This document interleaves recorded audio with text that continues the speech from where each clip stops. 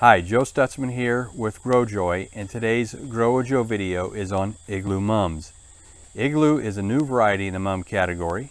It's a true perennial plant that produces a traditionally mounded shape. They produce colorful, fragrant blossoms from August through September. My 3 tips for growing Igloo Mums are: give them at least 6 hours of sun a day, keep the soil moist and well drained, and fertilize when transplanting, and then every 3 to 4 weeks until the blooms start opening up, and then just water only. Thanks for watching our video, and feel free to share it with your friends.